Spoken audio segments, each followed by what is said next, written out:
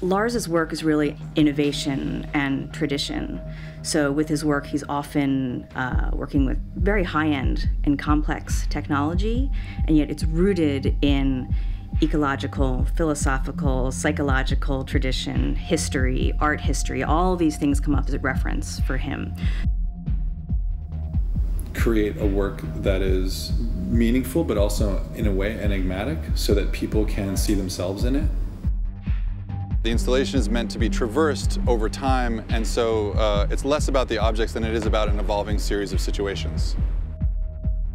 And there's a manipulation of scale not only between the buildings and the backdrop of Miami Beach, but also between the water roof and the ocean beyond.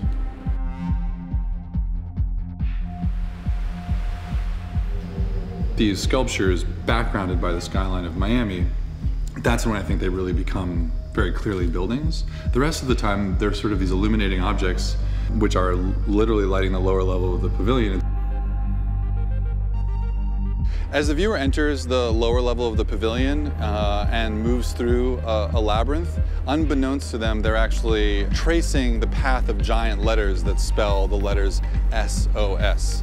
And on top of the roof, you can see that there are these geometric white lines beneath the surface of the water, and they also trace the letters SOS, which is directly above the pathway of the pavilion underneath.